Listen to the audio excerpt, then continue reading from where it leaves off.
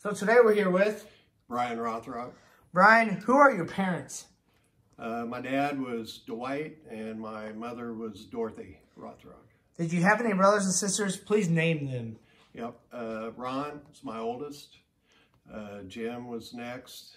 He recently passed away. And my sister Linda. Did sports play a role in your family? Absolutely. Where and what year did you graduate from high school? I went to Stras Strasbourg and I graduated in 1975. What sports did you play in high school? Baseball and basketball. Talk about your high school sports career from your freshman to senior year. My freshman year was just kind of getting established in high school. You're a freshman, so you're learning the ropes, learning from the older guys, stuff like that. So we had a pretty good freshman, sophomore class, and so our JV team was pretty good. And then my junior year, things started to pick up. I started varsity at the end of my sophomore year, and then my junior year I was a complete starter, and we had a ranked team that year. Matter of fact, in that conference there was probably 3 teams were ranked in Class A. There was 2 classes at that time.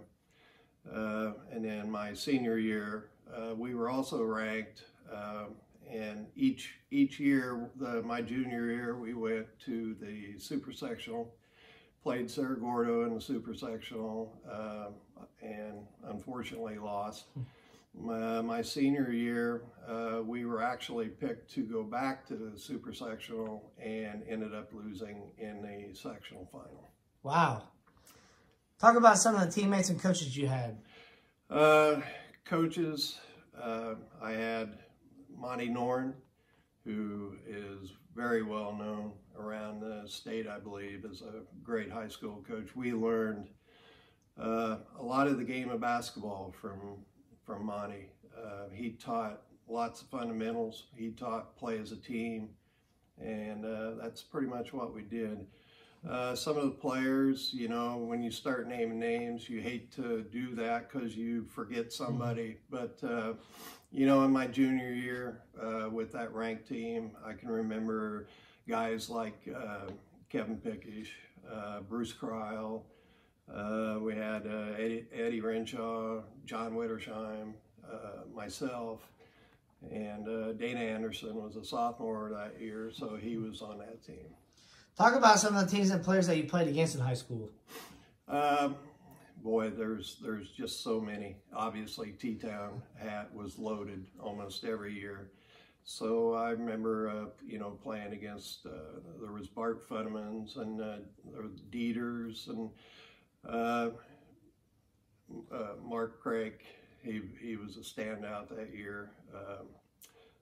And then St. Anthony they were ranked #1 my junior year, and they had a Haney kid.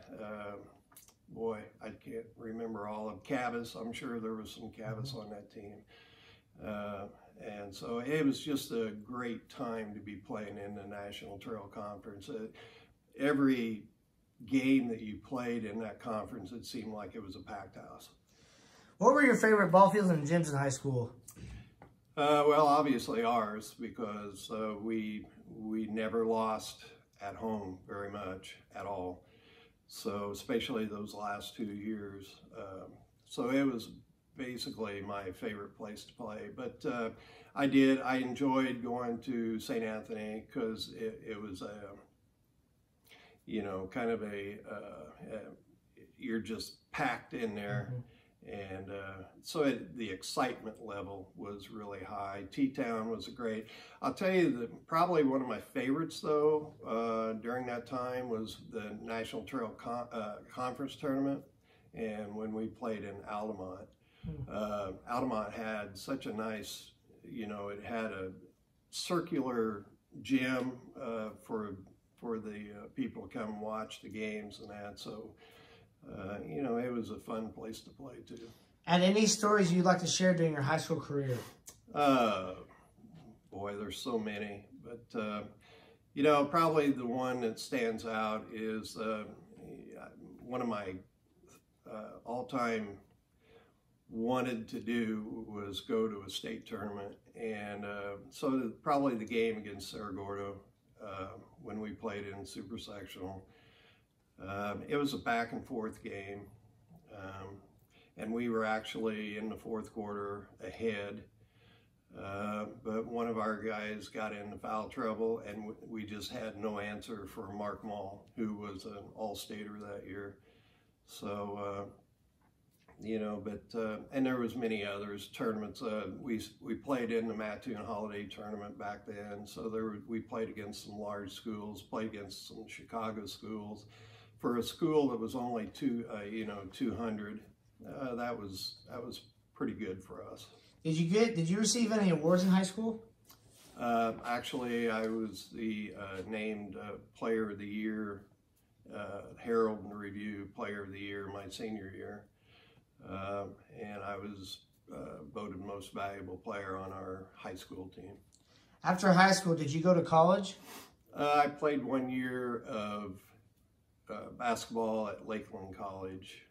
It was in between playing baseball, and so I actually in high school I signed out of high school to play with the Minnesota Twins, and after my first year of rookie ball I came back and went to Lakeland and played 1 year of college. Who recruited you? The man's name was Elworth Brown. He's the same scout who oh, you're saying basketball, sorry. It was Chuck Bell, actually. He was the coach of Lakeland at that time. He had left St. Anthony, and he actually recruited me to Valparaiso because he was the assistant coach there. And then he left Valparaiso and got the head coaching job at junior college at Lakeland, and he recruited me to there. At college, talk about your career, including your teammates and your coaches. We actually had probably one of the better teams in the area in junior college. We had some guys that one of the guards ended up going on to the U of I and played for 2 more years. Our big guy ended up leaving, and Doug Jemison, he was 6'7" center and excellent player. He ended up going on to the University of San Francisco.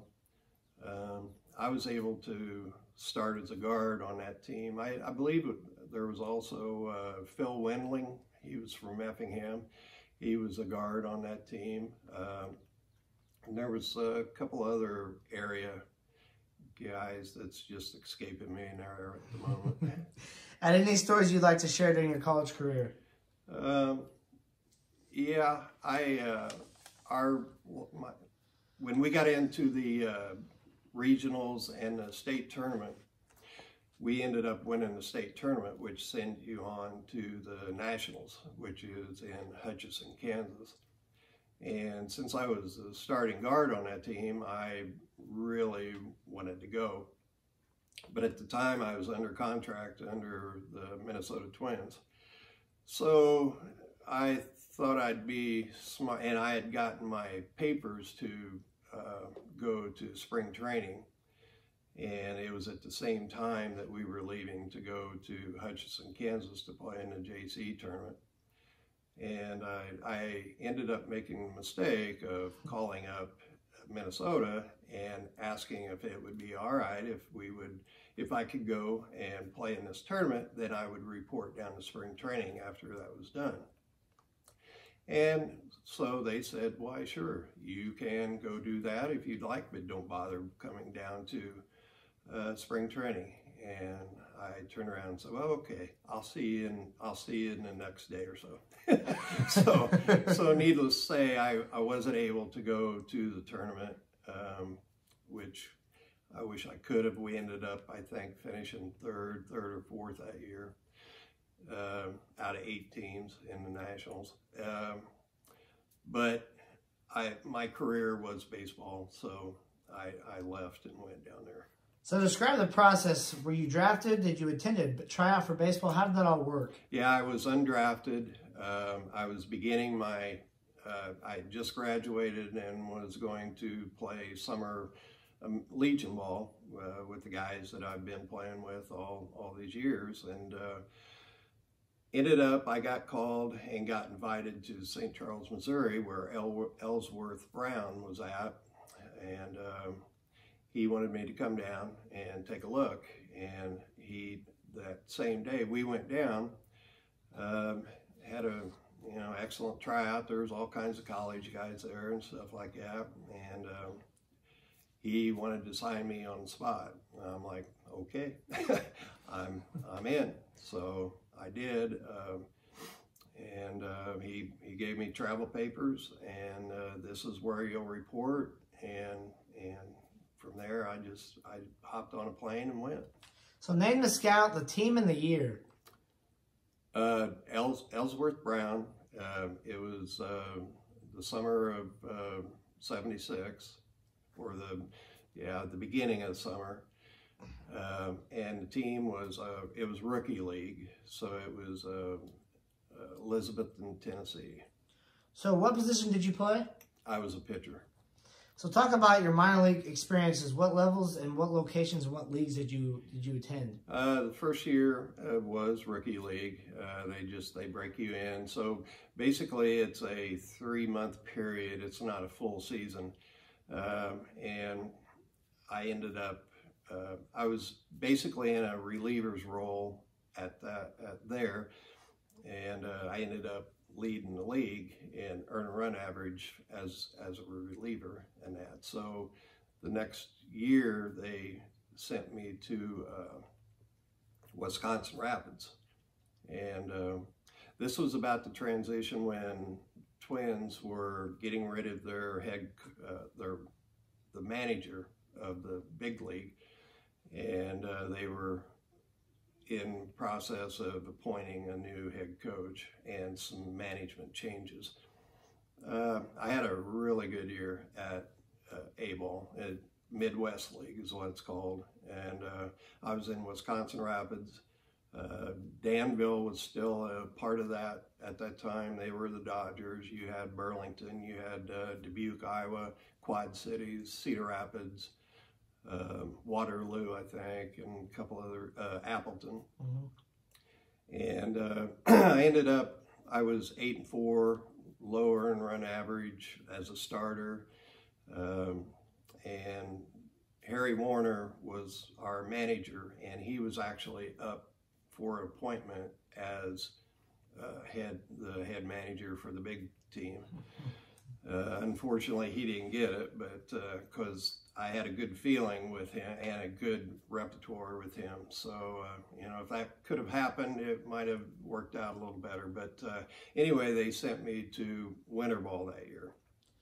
And if you get sent to winter ball after a good year like that, you're normally, when it rolls back around to spring training, you're going to get, looked at. So I ended up, my final year, I was having some arm issues, and but I worked through it, and I got invited to the AAA club, and in spring training, and was doing okay, but they pretty much had their roster filled, and they wanted me to work out some issues with my arm, so they sent me to AA, which is in Orlando, and the manager of that team was Johnny Gorel, who after a few years left the Twins, and he was the bench coach for the Cleveland Indians when they won the World Series.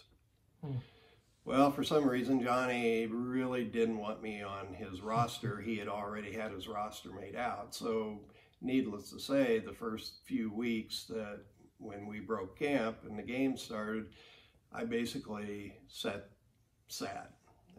He wouldn't pitch me. Basically, I was a mop-up role. And so the arm got worse, basically, is what happened. Just going in, wasn't prepared when I'd go in and hurt my arm a little more. So to work that out, they ended up sending me to back to Wisconsin Rapids to work it out. Well, they had knew that I had played some field and hit well in high school, so they gave me an opportunity to start doing that. And we were a DH as soon as I got into the minor leagues. That's basically when DH started. So I hadn't hit for a couple of years, so that was slow going. The defense wasn't bad. I played the outfield, and it was fine. But just, you know, I was having a hard time catching up, and I really wanted to go as a pitcher. And needless to say, you know, being young and being not patient, I just decided to call it quits because I didn't think my arm was ever going to get any better, so I left. Talk about your minor league career as far as your stats. Well, like I say, that my first year in rookie league, I led the league in earned run averages as a reliever and that, and did real well there. And then in A-ball, Wisconsin Rapids, I had an 8.4 record and good earned run average, and you know, I thought that would carry me over, but with the arm problems, it kind of went south from there.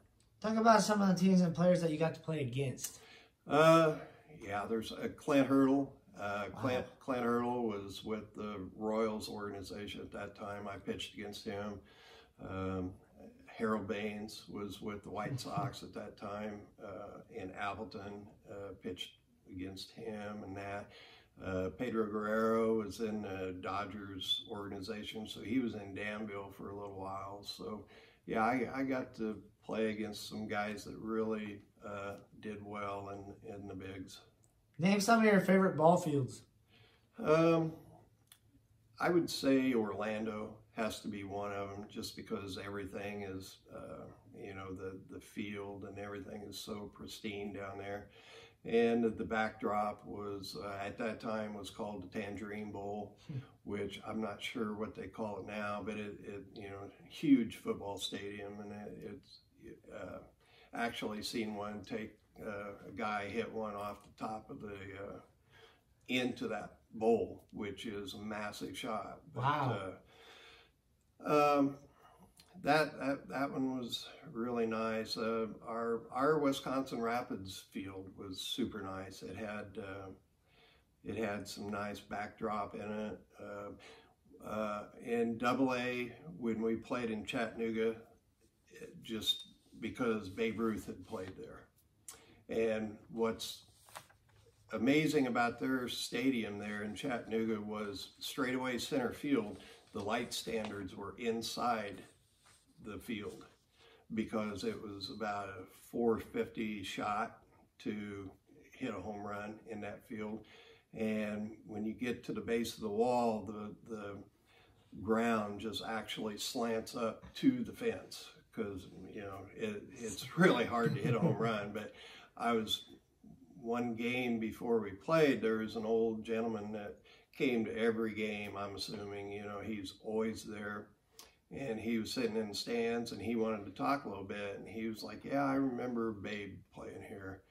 And he hit one, you know, past the 450 mark, halfway up the light standard, all, you know, so there was some nostalgia there with that. So it's, you know, it's kind of nice to hear those kind of stories and stuff.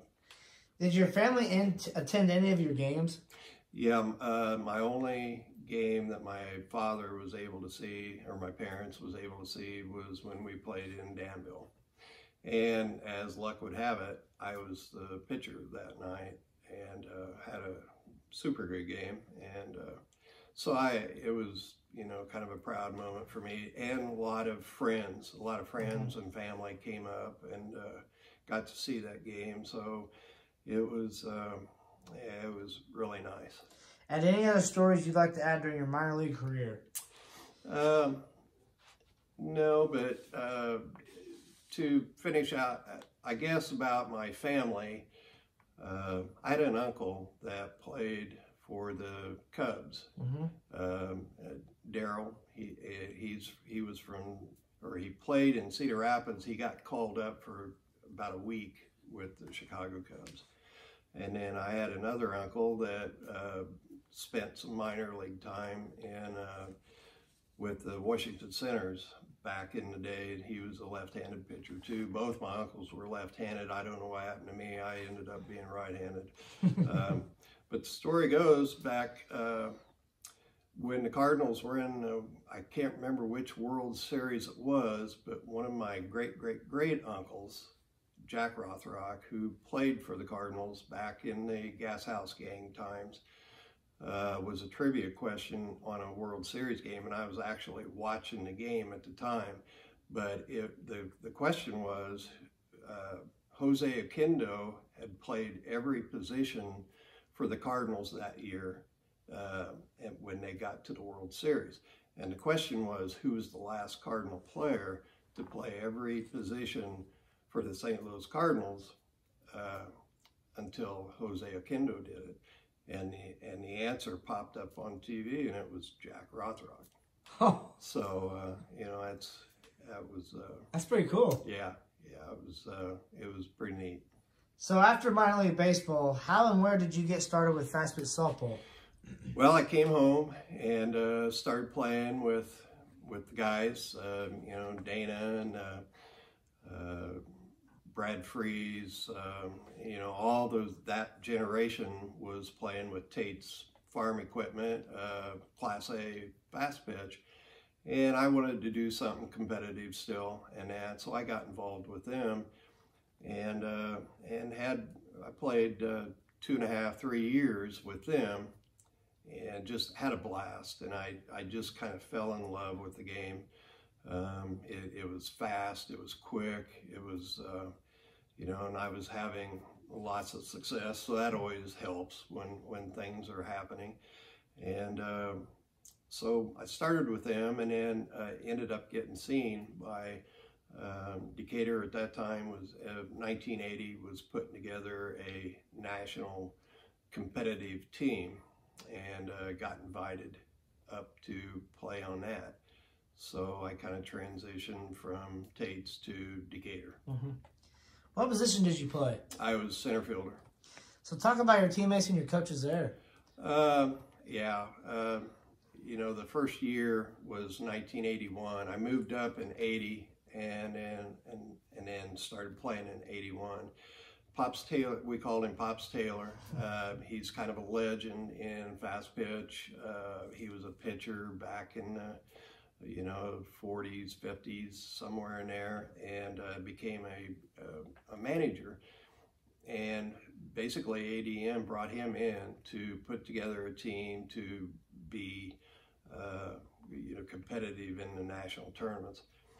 And so he was the one that basically brought me up, him and a guy named John Radloff, and he was from Strasburg, who was actually playing on that Decatur team at the time. And so I came up, and at the same time, they also brought in a pitcher that ended up being, a Hall of Famer. It was Dave Scott. They brought him in from Chanute Air Force Base, where he was a pitcher, been pitching for 2 or 3 years as a young, 17-year-old or whatever. And then they brought in a couple guys from Cedar Rapids. They're actually Ted Hicks, who also was a Hall of Famer, and he came from Cedar Rapids team. Darrell Day, they brought him in. Darrell was actually from Mount Zion, so it was an easy thing for him to transition over to the Decatur team. And they brought in Brent Stevenson here, and then Denny Place. They brought him in. He was from Wisconsin, so he ended up being a Hall of Famer also. So me and Ted and Denny all went into the ASA Hall of Fame at the same time. And then to put together that team, then they mixed in some local people, which I was one of them, and then Rick Minton, who was a Decatur graduate athlete from MacArthur, He joined the team, I think, in 82 or 83. Steve Phillips, who went to, I think he was MacArthur too, actually. And good athlete, good, just getting out of baseball. A lot of the guys were just getting out of baseball and stuff. So what made that so good, that such a good run in the 80s with the major men's fast pitch, was you had the older guys who were established, the Ty Stofflets, the Joe Lynches, the the guys from Aurora, Darrell Day, Bob Quinn, people like that, was at the peak of their career. And then you had the younger guys like me and Rick and Steve, and all the other teams had that same type of, where you had the young and old, and so it was so competitive. It was so, an ASA national tournament might have 60-some teams in it, and it's possible that 20 of them could really legitimately win the national tournament. And so we won, our first year, we won the ASA national tournament in St. Joe, Missouri, which was quite an accomplishment, just putting together that team in 1 year. And then from there, I mean, we were in the championship game probably 4 or 5 more times, and ended up second, probably 2 or 3 times to Seattle, once to Stratford, Connecticut. And then there's a International Softball Congress, which is a different, they allow a lot more stuff, where teams, ASA is more American, the ISC is more international. So you could have New Zealand teams in it, you could have Canadian teams in it, you could have in that. So in 84, we were in Allentown and ended up winning the national tournament in the ISC. So so we mentioned Tate's in ADM. How many years did you play? I came up in 80, 81 was my first year, and then I ended up getting out in 89. My kids were getting very involved in baseball and basketball, and I felt like I wasn't there for them enough that I needed to be, so I went ahead and got out in 89. So while playing, where else did you all travel? I've been to New Zealand 3 times. Wow. We went twice as a ADM team. We went over there, and then I also went as it was called a Can-Am team, which is Canadian American. So they handpicked some American players to go, and they handpicked some Canadian players. And this is when New Zealand was preparing their national team for a world tournament. So we went over, and that was a great experience. Why was men's fastball softball so strong in the 80s? Just like I say, I think you had the older established guys that were at the peak of their games, and you had so many good pitchers, so many good American pitchers and then New Zealand pitchers were wanting to come over and play both their summertime there and our summertime here. So you'd have some, and then the Canadian players too, you'd have a few Canadian pitchers would drift into, and then the athletes that were playing, you're talking about some really, really top-notch, good athletes that was playing the game. So you mentioned the awards that you received. So is there any other stories you'd like to add? Yeah, I think probably one of my highlights of my career would be in '88. We were trying to put together, the ASA was trying to put together an Olympic team, and what they were doing, men's and women's, and the Olympic Committee decided that they were only going to take the women. So, as it happened, the American women, the first year they had it, won the gold medal in the Olympics. The men were rejected and wasn't able to participate, but they also had what they called a World Federation Association or something like that, which basically that was the men's side of the Olympics. So every country had a team, and I was blessed to be on the American team that year. And basically it was handpicked, but also they basically took the first team All-Americans from the ASA Nationals, and I happened to be one of them. And so we went up there. It was in Saskatoon, Canada, and it was just a great experience to play against all these different teams. I would say the 4 top teams were us, New Zealand, Canada, and Japan. But there was also some, the South Americans had some. Mexico had a really excellent team. There were some others, but I'd say that we were at the forefront of possibly winning. Well, it came down to that. We came down, ended up playing New Zealand for the gold, and ended up winning. So getting a gold, that was my gold medal. I always wanted to play in the Olympics, so that was it. Are you in touch with any of your former teammates? Just the ones that played. We try to stay in contact with whether text or that.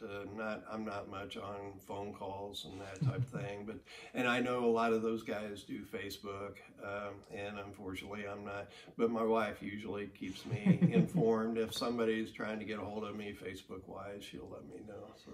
At what age did you become interested in sports, Brian? Ever since I was little, ever since my mom always said that I basically came out with the ball in my hand. So yeah, is what she always said. But my older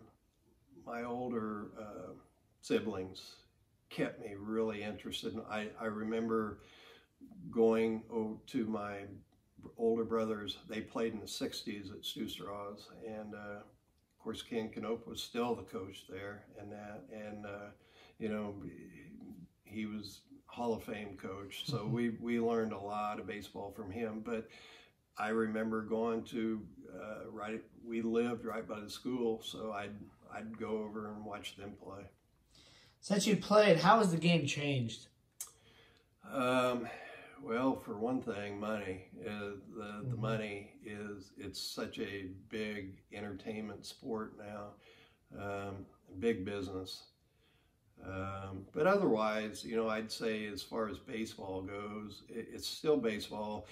I think the guys train harder now, and it's almost a 365-day-year training, and they really work hard at it. What advice would you give to today's youth about playing sports? Don't give up. Don't give up. And if you have big dreams, you never know. Just, a guy like me from a small town of 200 was possibly, an arm away from, actually making it. So I would just say, if you have big dreams, you got to work your tail off, but it can be done. Who are some of your biggest role models? Bob Gibson. As a pitcher, I always looked to Bob Gibson. The thing he always said is, I own the plate. You don't, and I will make sure that you know that. And for me, it worked. I mean, I had no fear of pitching in, pitching out, pitching up. If somebody was wanting to get a little too close, it wouldn't bother me at all to buzz them, but nowadays you can't do that, and I understand that. Got people throwing maybe a few miles faster than what they used to and stuff, so it's somebody really getting hurt. But yeah, Gibson, he was just the epitome of just grit and just wanting to win. You know, he was a winner, basically. Brian, in conclusion, what has sports done to change your life? You know, it really has shown me how to be, to go and be, just not ever give up on anything that I'm doing, to be organized. It taught me, you know, I had a bunch of really, really good coaches that really showed me how to be organized and how to go about training and how to go about playing the game the right way and things like that. So I think it has taught me that. You know, otherwise it's just God gifted me with something, and I tried to use it for as long as I possibly could. And unfortunately, it didn't take me where I always dreamed of going, but I think I'm where I'm supposed to be. So, Brian, coming from a small town like Strasburg, not a lot of people get noticed like that. So I'm glad you're able to tell me your story. Good luck with the rest of your career and whatever you choose to do, and I wish you nothing but the best. Thank you. I appreciate that.